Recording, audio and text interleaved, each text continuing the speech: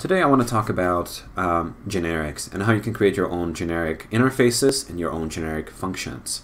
In my previous video I covered array map and array reduce and how you can pass in a type that you expect to get back. When you do a map, you can get basically any type of type back, but it's always going to be an array of types.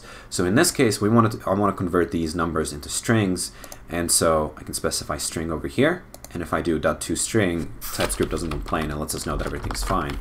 If we don't specify that, we'll get an error that says that number is not assignable to type string. And so that's kind of the cool thing about using generics, is that you can have a stricter type safety around these kinds of situations.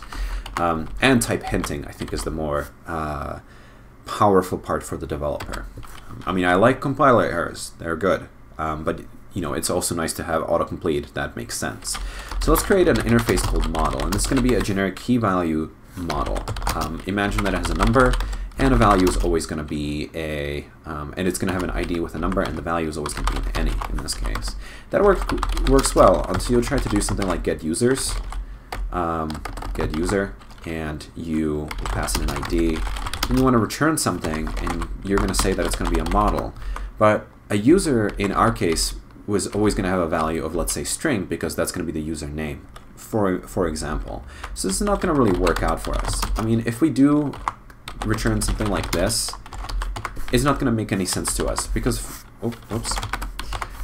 because in our case, we might want to have that string there. So what we can do is make this model more generic and allow us to substitute any type for that value.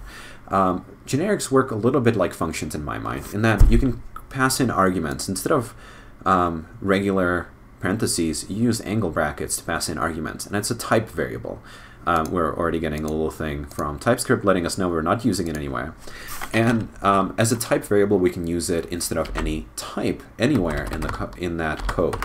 So here we can just pass it in here as if it was a type of its own.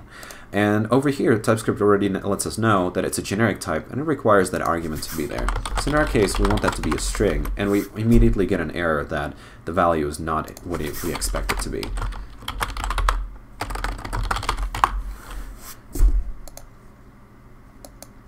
So the next thing we want to do is create generic functions and see what that might look like. Or actually, why don't we go ahead and create another interface that I use very often, and it's an interface for a dictionary.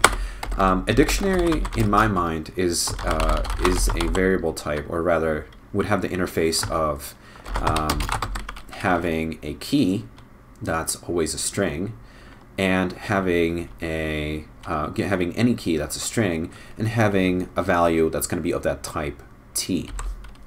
So if we do this, and we pass in t, now we can create a dictionary and type it exactly how it should look like.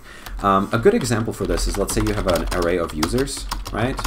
That has an ID of 3, name is Mary, ID of 1, and whoops, let's create a second object for that. We'll have an ID of 1, and we have a name of John. And this works great. If we want to create a dictionary of those, we might use something like Lodash's group by. I'm not going to import it, so we're not going to be using it. This is just for example. But we might use something like this, right? So Lodash's group by will basically create a structure. It's going to be an object whose structure is basically this. So that you can have really quick lookups by that ID. And notice that the key is going to be a string. I don't have to type this in JavaScript. That was just trying to be a little bit more explicit about it.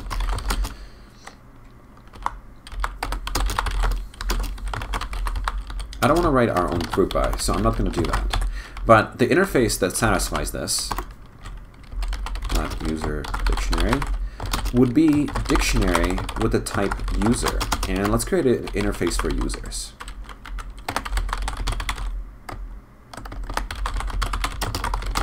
And we're not going to make this one generic, because we know that a user is always going to have an ID that's a number, and a name that's a string. And you can see that TypeScript is not giving us any errors. And it's already going to know that if we do any kind of lookup, let's say 1, it'll have an ID of a number, and a name of a string. And so that's kind of the cool thing about having generics, is having this generic interface for dictionaries. And here, just for completion's sake, we can declare the type to be a user array. And that's a pretty powerful thing that you can do in JavaScript, in TypeScript rather, with generics. One more section of the generics that I want to cover is generic functions. So what we're going to do is we're going to create a function that fetches, and I'm going to actually leave the user interface here because it makes sense to me. We're going to create a function that fetches any kind of resource from our API.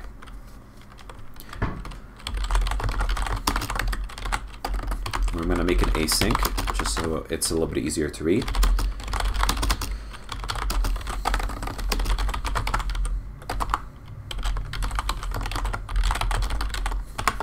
Having these kinds of functions in your code is actually pretty common. I've found myself writing code like this over and over again, or using libraries that wrapped fetch in a very similar way. So if you use, for example, Angular, you'd be using the HTTP client, and you'll see that it actually looks very similar to what you would expect. So here we have response.json, and we're going to return JSON. The problem right now is that no matter what the model type is, let's say we pass in a user,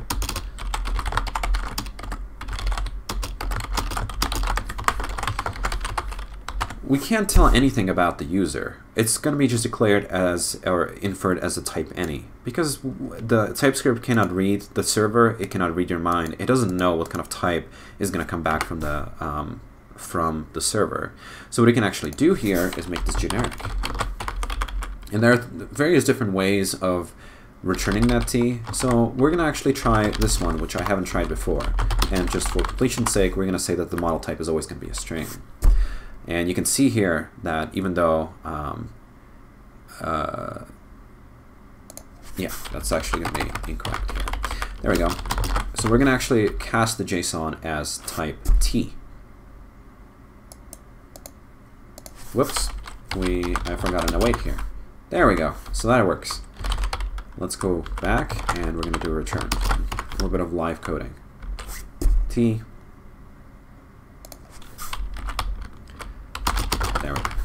We're just going to go ahead and keep this as T. It's always going to be, we're always going to be returning a promise from getResource because that's how async await works. But what we can do is actually cast the response as a T. And so in this case, TypeScript is not giving us an error yet, which is very surprising. Oh, looks like it just infers that it's going to be an any. But we can go ahead and pass in a T, and that T can be a user. And when we do that, we'll know immediately that if we try to do a map on it, we're going to make sure that's a T array.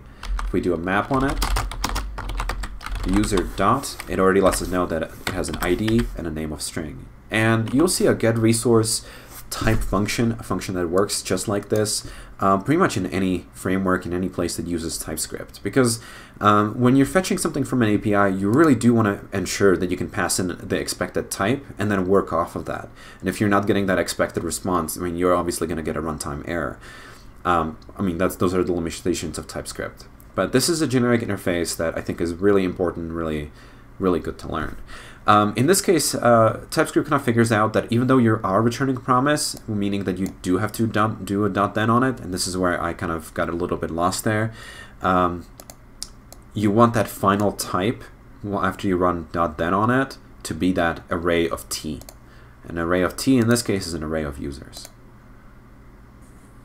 Yep.